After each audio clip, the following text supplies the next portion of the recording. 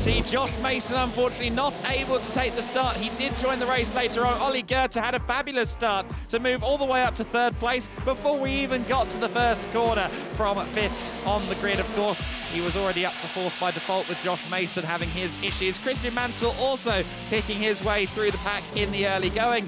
Ugran and Goethe had this very, very close moment on the main straight, and Goethe pressed on, went all the way around the outside of Ugran. Philip Ugran demoted down to second place with that one. Mansell moved up to third at the expense of Sebastian Ogard, and then he too managed to find a way past Philip Ugran. Mansell to second, but he couldn't progress further than that. And Simonazzi there, we see his spin in real time. He did very well to keep that from being a bigger incident. Philip Ugran, meanwhile, took flight, unfortunately, on the exit of Bousset.